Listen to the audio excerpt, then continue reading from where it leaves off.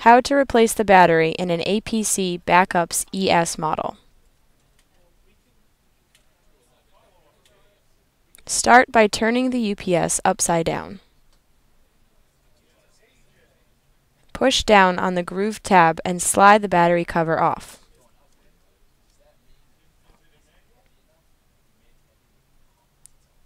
Carefully flip the UPS to allow the battery to fall from the compartment.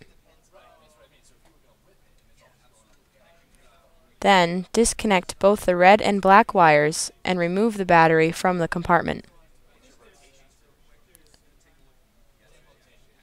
To install the new battery, connect the leads to the battery terminals.